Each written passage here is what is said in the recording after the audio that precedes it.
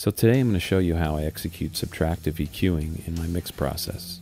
And subtractive EQ is just what the name implies. I'm subtracting frequencies, not adding any. So we're going to feature the Sonics Oxford EQ with the GML mod. What I'm going to do to set it up is I'm going to boost all my Qs to 100%, which would make them the most narrow Q, and then take my gain and turn that all the way up on each band. And to determine what frequencies I'd like to remove, I'm just going to sweep the frequency knob with the gain and the Q up. And this will help me quickly and accurately pinpoint the areas I want to remove. So let's check it on the overhead mics.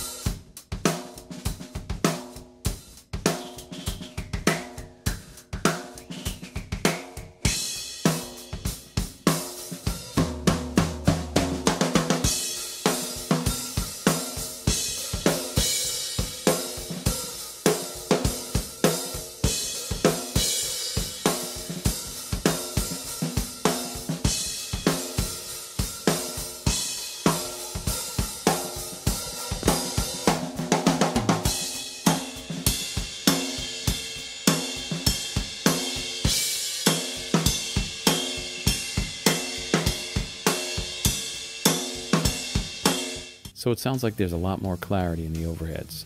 Let's bypass the EQ in and out while we're taking a listen.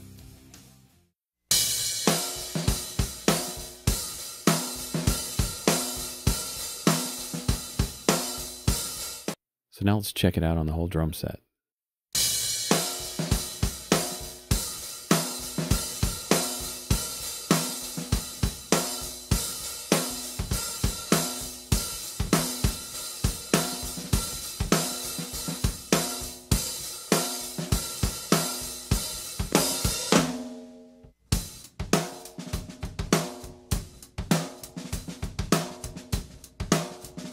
So we added no highs and no lows.